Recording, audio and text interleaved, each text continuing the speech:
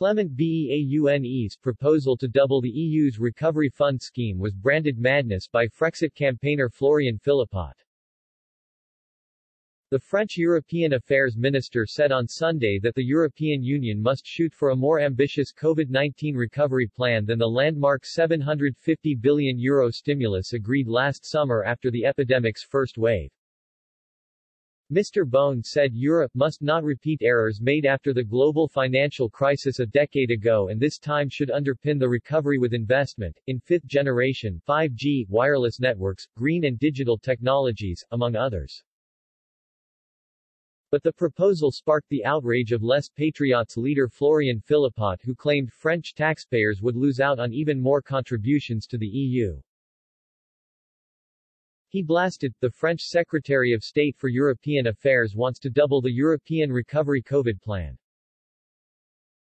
Already today with this plan, France is committing to 80 billion to recover 40, that would mean that it would commit to 160 to recover 80.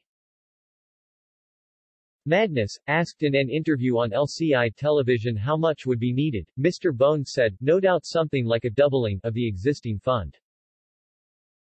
The economic response has to be more ambitious." Mr. Beaune said he hoped the EU's 27 member states would ratify the recovery fund by May and that the €750 billion would be available from the summer.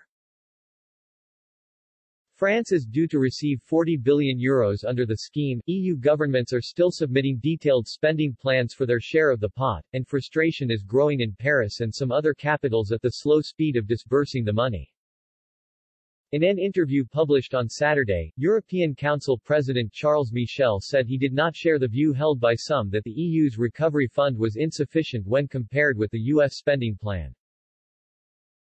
Some leaders, including French President Emmanuel Macron, have also questioned whether further stimulus is needed after a second and now a third wave of coronavirus infections swept the continent, prompting further lockdowns. Mr. Michel said, "I know perfectly well that some judged the fund to be insufficient, making a comparison with the U.S. recovery plan. It's not an opinion that I share." Mr. Michel, who chairs European Union summits, said there had been emergency spending by individual member states since the health crisis began and that Europe's social welfare benefits were more generous than those in the United States.